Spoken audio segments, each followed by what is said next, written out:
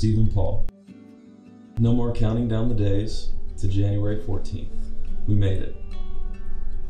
I never have to say goodbye to you again as I reflect on my prayers for my future spouse over the years. I see how faithful God has been, down to the smallest details. My dark curly-haired boy. You are everything I have dreamed and prayed for. I see Jesus in you every day. Your grace and compassion for others always amazes me. Your pursuit of me since day one often reminds me of God's love for us, never stopping, unconditional, passionate. One of my favorite things about you is your ability to make me laugh at any given moment. I treasure this. I look forward to all of the daily adventures we are going to have in this new season of our lives. I know it's going to be so fun. I know that together we will seek the Lord and pursue His glory and splendor. Together, we can face anything. No fear of fire or rising tide. We can take the world. Let's get married. I love you always and forever. Abby.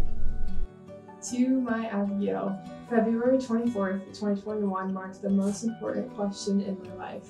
After years of waiting, praying, listening, doubting, and believing for God to show me who I was meant to spend the rest of my life with, on February 24th, 2021, that very important question came back to me.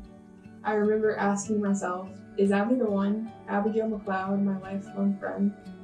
I remember the feeling the Holy Spirit put in me, that sense of urgency, of excitement, of a new adventure. That path I had been waiting to start to open up and become visible. I couldn't have dreamed of dating, let alone marrying you. You were always so fun and so sarcastic. You were real, and I loved that about you. There was always something about you, your smile, your laugh, your eyes. They always stood out to me, always. Every time you came back home to visit, I was stunned at how beautiful you had become, but still the same heart and mind. You never let the world change you, and I was drawn to that. I never felt like I deserved somebody like you. Your beauty still wrecks me when I see you. I feel like the luckiest man to get to look at the beautifully elegant face. Your eyes make me fall in love all over again. I thank God for you every day. You are a constant blessing to me. Your heart, your mind, and your thoughts. Yeah. And your dreams draw me to you. I love everything about you, and I can never find the words to describe how I truly feel about you. Abigail, I love you, and I can't live without you. I'm so honored and proud to call you my wife. And I will always think back to August 7th of 2021, after a month of planning and patience, getting down on one knee and asking you to be my wife. That looming question that followed me for years and years was finally answered. Abigail Lee McLeod, you are the one, my soulmate, my best friend, my love, and my heart. Yours forever and always, Stephen. Oh my God.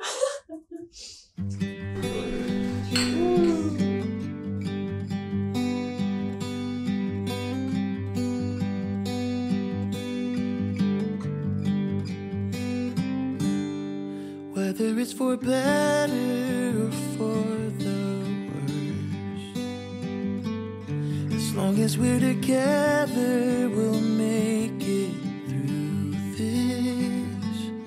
I knew that it was true from the very first time I kissed your lips. I know every day is a new adventure, and sometimes you may feel like giving up,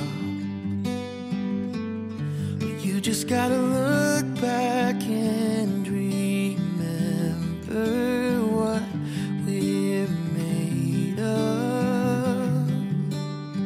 I'll stay by your side when storms are raging. I will hold you close tonight, and I won't let go until the morning light. So beautiful. Thank you. I'll stay by your side. Wow. So much more You're beautiful. You're so beautiful. I love you so much. You are gorgeous. You are absolutely gorgeous. Wow. Babe. Wow.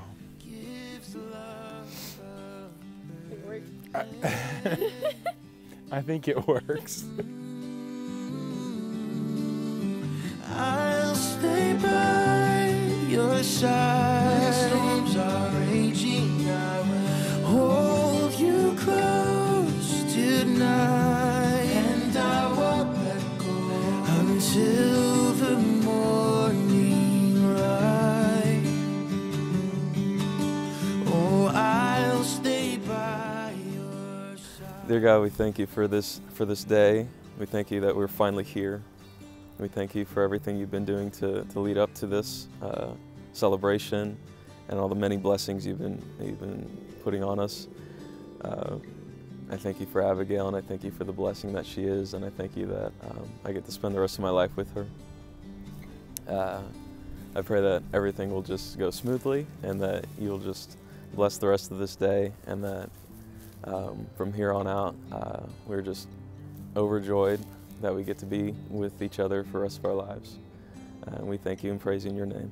Amen.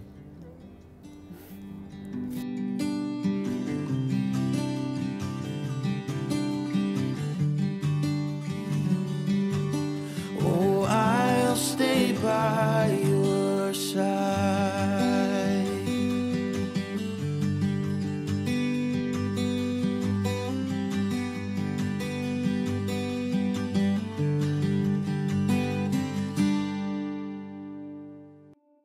Father, we thank you for being here. We don't want to do anything without you. So it is the prayer of Stephen and Abby. Everything in their life, they want you present in it. I can't think of a better time to invite your presence to be with us today as we have gathered with family and friends to celebrate this amazing occasion. Thank you. It says, "For I received from the Lord that which I have also delivered to you, that the Lord Jesus, on the same night in which he was betrayed, took bread. And when he had given thanks, he broke it and said, 'Take, eat, for this is my body, which is broken for you. Do this in remembrance of me.' In the same manner, he also took the cup after supper, saying, 'This cup is a new covenant in my blood. This do as often as you drink it in remembrance of me. For as often as you eat this bread and drink this cup, you proclaim the Lord's death until he comes.'"